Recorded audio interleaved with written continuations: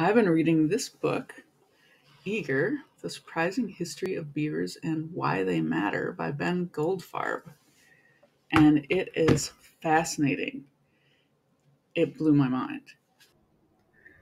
I've always liked beavers and was very excited when my dad and mom had them on their land when I was in my 20s, but I didn't realize how much they have shaped American and European history. Ben Goldfarb, in a very fun and approachable way, shows us how Europeans came in and their greed for beaver pelts completely reshaped the land, the economy, and pretty much everything that came after.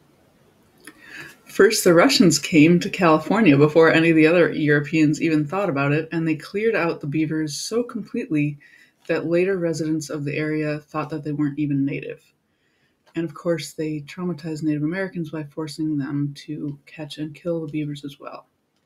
Then, when the other Europeans came in on the other side, they wiped out the beavers as completely as they could, including killing millions of them.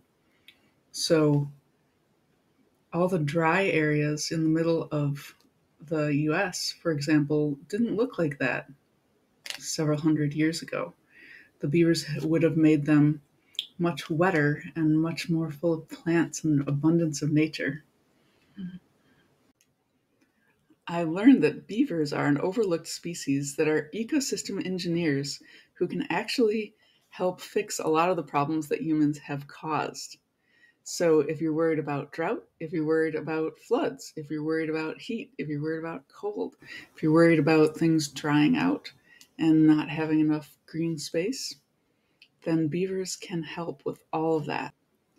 Beaver dams create nice areas of calm water and squishy land around it that acts as a sponge and absorbs water. So if there's too much, it's safely locked in there. If there's not enough, there's still plenty of water for things to grow. I've barely scratched the surface, but the book also goes into some details about the current situation and how beavers are being restored to America and Europe and how they can further be restored, and includes some of the ways that people are encouraging beavers back and are encouraging people to understand how it works.